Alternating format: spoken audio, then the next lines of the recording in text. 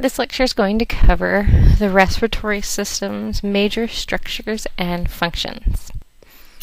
Now, concerning the respiratory system, its major function is gas exchange, getting oxygen from the outside air into your lungs and then into your body for proper cell function, and then the vice versa, getting the waste gas product, carbon dioxide, from your body into your lungs to leave your body.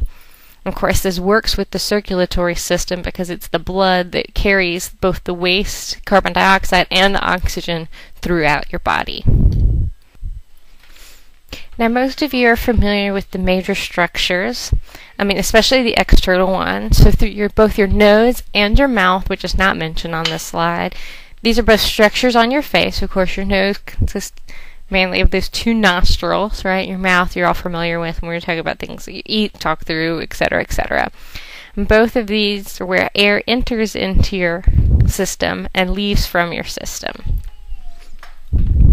Now, your pharynx is the fancy way of saying throat, and this is what connects the nose to your larynx, the neck structure within your respiratory system. So air starts in your nose and your pharynx, nose and mouth, and it goes to your pharynx, and then it goes to your larynx. This is the fancy way of saying your voice box, and it is the piece that connects the pharynx to the trachea. Now, your trachea is also known as your windpipe. If you ever look at the structure, especially when we get to the part where we dissect pigs and stuff in the class, you'll see that the trachea is a very whitish looking structure, and it's sort of ridged looking, and so it always makes me think of like when you go to Six Flags or some other amusement park or a gas station, and you get those big thicker straws that go with the big gulps and stuff like that, and they kind of have the ridges on them. It's almost what a trachea looks like. But this connects the larynx, so your voice box, to the next structure in your respiratory system, the bronchus. Now, bronchus is the singular. The trachea leads to the bronchus, one of two bronchus. Plural, they're called bronchi. And these are the main tubes that run from the trachea into the bronchioles. Since it branches off into two bronchi, right, each one goes into either your right or your left lung. Right, and they kind of continue to divide up into different levels, secondary, tertiary, etc., until you get to bronchioles, right?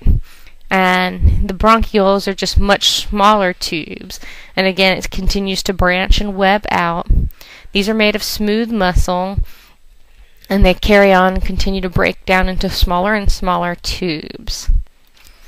And so as these bronchioles keep dividing and dividing, they finally end in these structures called alveoli.